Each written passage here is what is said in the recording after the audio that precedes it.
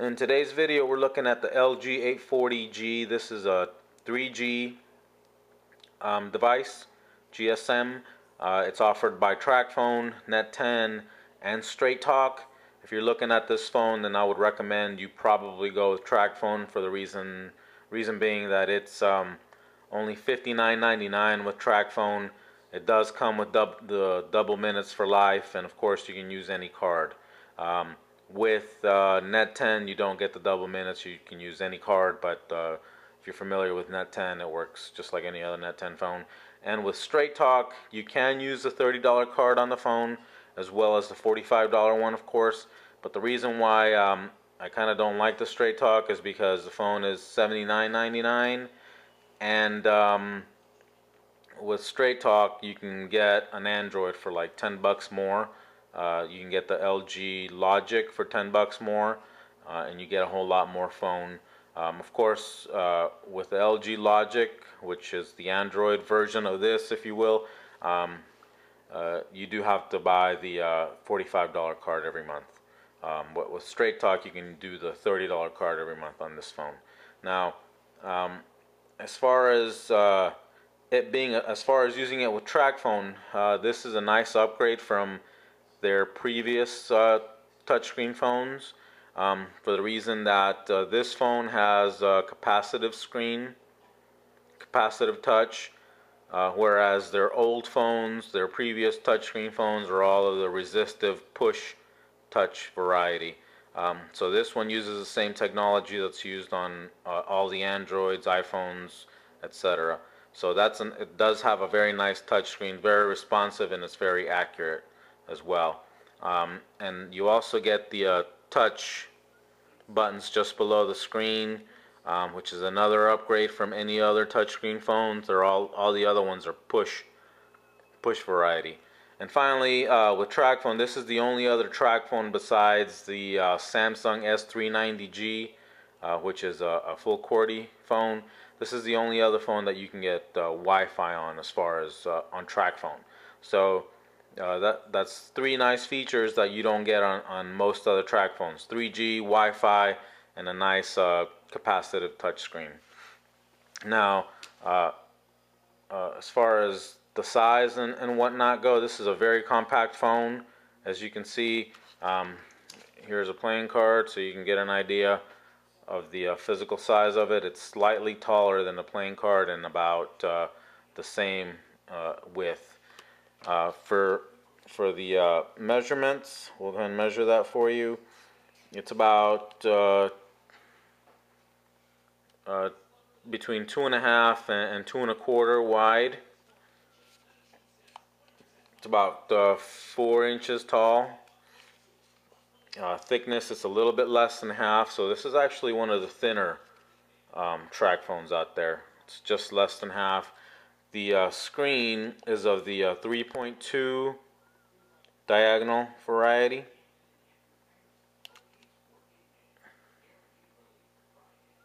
As you can see. And the physical dimensions on the screen are about 2 inches, a little bit less than 2 inches, by 2.5 tall. So you do get a nice size screen with this phone, even though it's compact. Now, the interface, again, this is not a smartphone. This is a standard feature phone, so it's not an Android. Even though it looks like one in the pictures, it is not. But the interface is very very Android-like. You get 3 home screens, and you can drag out little widgets to one of the home screens, as you can see. So that's kind of cool. You can configure this. You can delete some of the widgets, add widgets, which is kind of cool. And as far as the apps and stuff that's available, there's not a whole lot in terms of apps, but it does give you a lot more stuff than your typical Tracfone. Now, there is no app store, no real app store you can get apps from. I know Tracfone lets you buy games. I've never used that from them before, but I don't think you can get actual apps. Now, while I'm talking about apps, this phone does support Java apps, so you can install Java apps. I've installed Opera Mini on this phone, which I'll show you here in a minute. So that's another nice feature. And as I mentioned earlier, this phone does have Wi-Fi, which is cool for a phone from Tracfone. This is only the second phone that they've offered that has Wi-Fi. You also get some social networking apps that are built into the phone. I can't demo those for you because I don't have the phone active, and they won't work until you activate the phone because of the time. That time updates once you activate the phone, and if you try to use these without activating it, it'll tell you the time is off and they won't work. So I can't demo that for you. You have MP3 player. You get a 2 megapixel camera, so you also have a video recorder, of course. Another nice feature is email. You can configure your email and send out email from the phone without having to go to the gmail.com, for example. And then finally, you have all your standard little calculator, tip calculator, that kind of thing. So interface-wise, again, very much like an Android, and as you can see, it's very responsive. But on the app department, there's not a ton on here. You can download and install Java apps, though, so that's kind of cool. And as I was saying, I have Opera Mini installed on here, which you can see here, and this is a browser that I kind of like a little bit better than the stock browser that comes with the phone. So it's easy to install. It's just a matter of connecting a data cable and then dragging the jar app that you can download from your computer over to the folder on the phone, which by the way, you do get a 2 gig SD card with the phone, so you can put the apps on there. You can also put your MP3s and whatnot. So here's Opera Mini installed. Now for some of the negatives on this phone, my main gripe on this phone is some of the keyboard interfaces. For the texting is nice because you get the QWERTY, so that's nice. But on the browser, which I'll show you what I'm talking about, on the stock browser, which is one of the reasons why I installed Opera Mini, there's some places where it uses the old alphanumeric type keys. For the URL, you do get the QWERTY, but I'll show you what I'm talking about.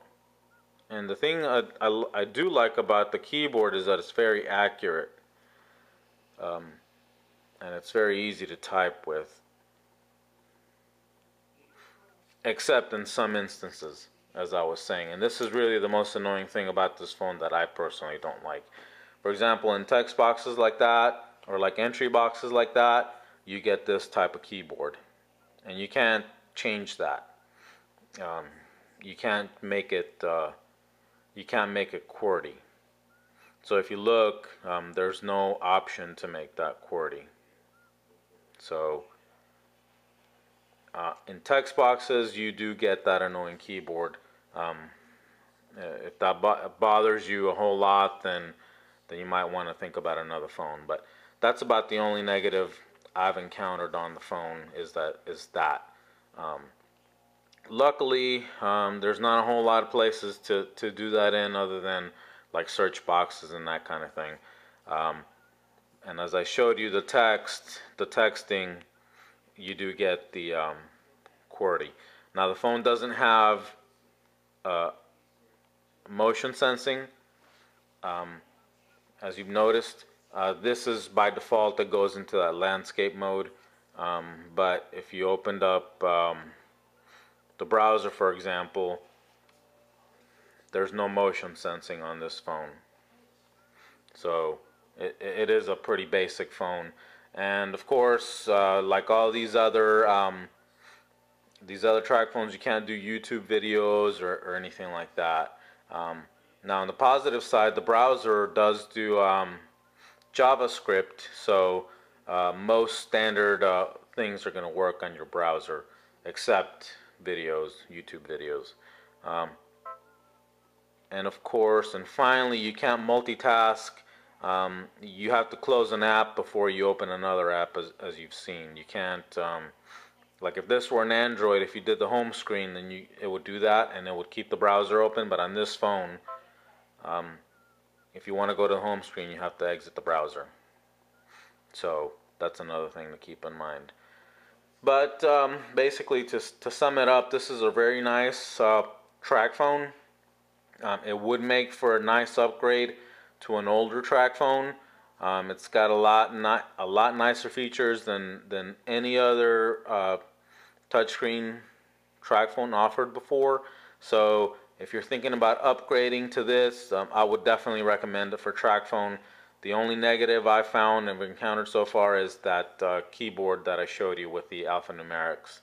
But other than that, this phone performs really well. The touchscreen is very responsive and it's very accurate for texting and whatnot. And you do get 3G, Wi-Fi, that email interface, and of course the capacitive touchscreen. So overall, for 59 bucks, can't go wrong with Tracfone with the LG 840G.